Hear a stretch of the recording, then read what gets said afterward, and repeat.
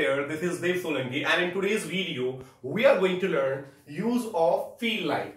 If you remember, in last video, we also learned that how to show our emotions and feelings.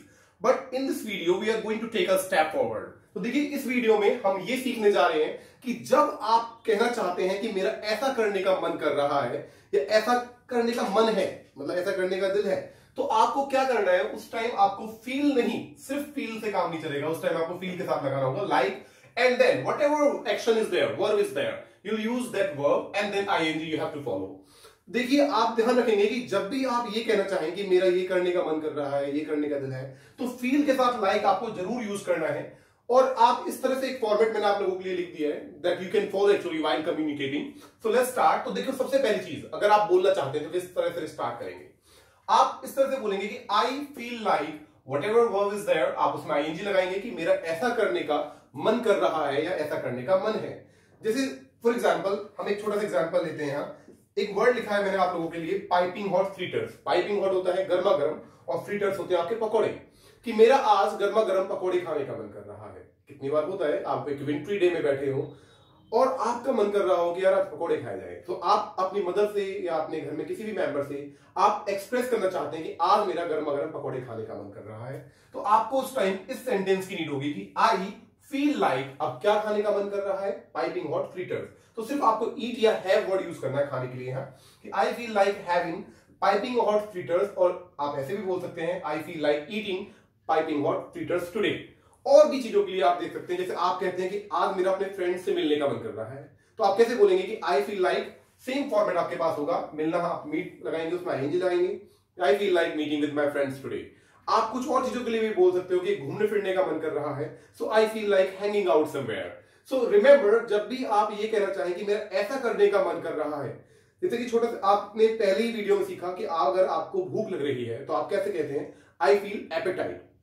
ये ठीक हो गया कि आपने अपने इमोशंस को शो किया, अपनी फीलिंग्स को एक्सप्रेस किया कि आई फील एपेटाइट और आई फील हंग्री, कि मुझे भूख लग रही है. बट अब क्या खाने का मन कर रहा है, उस टाइम आपको फील लाइक की हेल्प लेनी पड़ेगी और आपको बताना पड़ेगा ठीक है मुझे भूख लग रही है, आई फील एपेटाइट, बट आज खाने का मन कर रहा है क्या? शाही पनीर. तो आप बोलेंगे कि I feel like having shahi paneer today, या कुछ और खाने का मन कर रहा है. तो आपके पास अब एक सेंटेंस होगा जिसके थ्रू आप कह सकते हैं.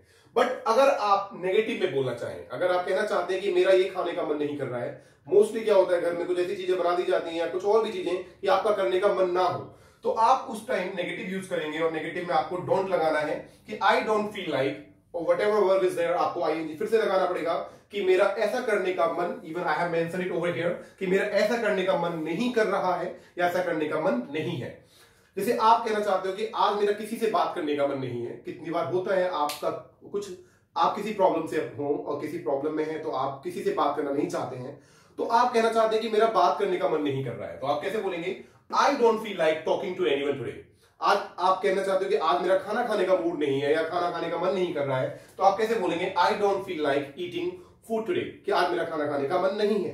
सो कितने ही केसेस में अगर आपका पढ़ाई करने का मन नहीं कर रहा है तो आप कैसे बोलेंगे कि I don't feel like studying today.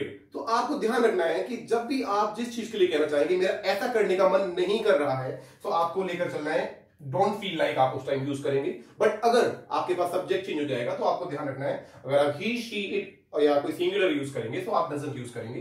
जैसे मेरे ब्रदर का ड्राइविंग करने का मन नहीं है आज, तो my brother doesn't feel like driving today. Okay, सो आपको याद रखना है according to subject you will be using helping verb over here.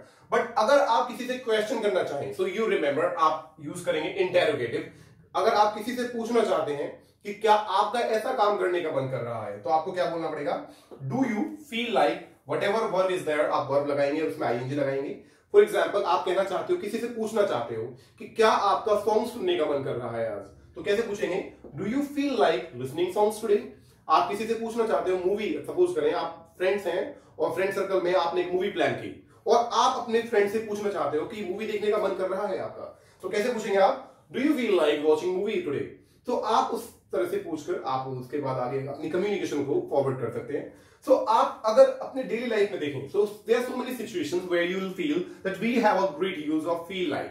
आप कहते हो कि सर एक्चुअली आज मेरा आराम करने का मन कर रहा है, तो कैसे बोलेंगे आप? सो रिमेंबर आपके पास फॉर्मेट है कि I feel like taking rest today.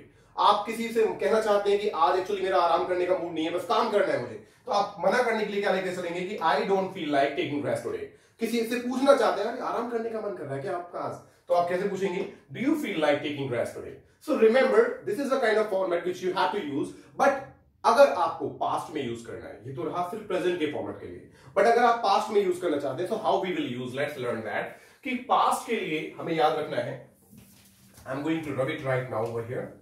और अगर आप पास्ट में यूज करना चाहते हैं तो सिंपली आप क्या करेंगे,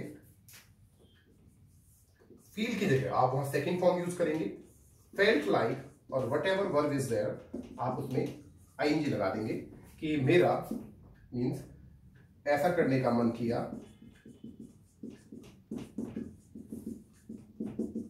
ऐसा करने का मन किया या मन करता था। इवन आप पास्ट में बहुत सारी सिचुएशंस के लिए आप इस तरह से यूज कर सकते हैं।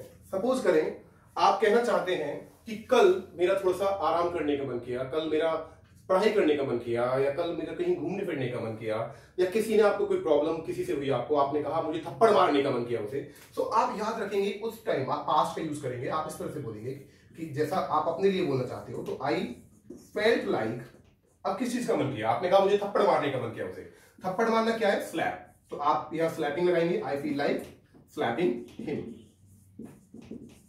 ओके, कि मेरा उसे थप्पड़ मारने का मन किया। आप कहते हो कि उस टाइम मुझे उसे डांटने का मन किया, तो आप कैसे बोलेंगे, आई फेल्ट लाइक, डांटना क्या होगा, स्कॉल्ड, और आप उसमें लगाएंगे scolding, I felt like scolding him. So remember, you can use in present also, but you can use in past too. So this is a simple format which you have to remember when you are going to use feel like. Okay. So I hope you learned it well, and I hope that means you'll be practicing well actually for better communication part. So thank you very much and have a great time.